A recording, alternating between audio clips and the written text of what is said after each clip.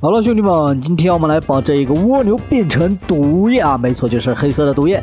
只要把这个黑色的粉末倒到它的身上呢，它就会变成黑色，就像这样，还挺可爱的。不过它的尾巴怎么变成一只手了呀？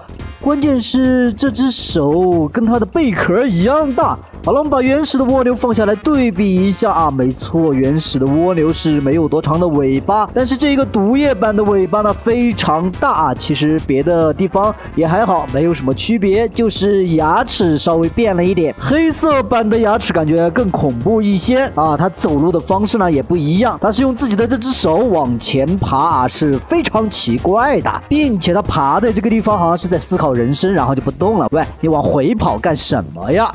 怎么消失了？好的，那现在呢，我们就让这个原始的蜗牛和这个毒液版蜗牛进行 PK 比赛，看他们谁更厉害。那么现在比赛开始，你们两个可以开始打了啊！你们两个开始打呀！你打他干什么啊？你把裁判都打掉了，还打什么呀？好啊！现在是黑色的上去拍一下啊！两个人都上去拍一下了以后呢，比赛就正式开始。喂，黄色的蜗牛啊，你搞错方向了好不好？对了，这就对了，转过去跟他一起打，这样才像话嘛！看他们两个谁更厉害。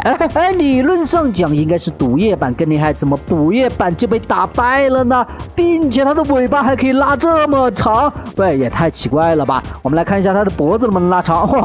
脖子也可以拉这么长，简直是太奇怪啦！哇，这么长，你的脑袋得有多费劲儿呀？你还跳什么跳？都被打败了，你还好意思？我从没有见过你这么厚颜无耻的蜗牛啊！另外，它还可以用这一个巴掌来扇人，还可以用嘴去咬人，以及用这一个螺丝壳呢去砸人啊！它的攻击方式呢还是比较多的，3种攻击方式，但是呢没什么用。来，我们打它一下，哇，可以打这么长，来再来试一下啊！哇，拉这么长，好厉害呀！啊，好奇葩，好神奇！没想到这个蜗牛还能变成这个样子，简直是太好玩了。好的，接下来我们把这一个2个脑袋的怪物进行一次改变，把它也变成毒液版，看它能有什么奇怪的效果啊！我们单独把这个史莱姆放到边上，这个史莱姆是可以直接打掉的。你把史莱姆扔掉干啥？别打我呀！哇，这么坏嘛！没想到他可以用这个史莱姆扔出来砸人的。这个史莱姆还来打我，哇，好厉害呀！别追我了好不好？让我继续介绍呀。好的，现在我们把这个黑色的粉末倒在他的头上啊。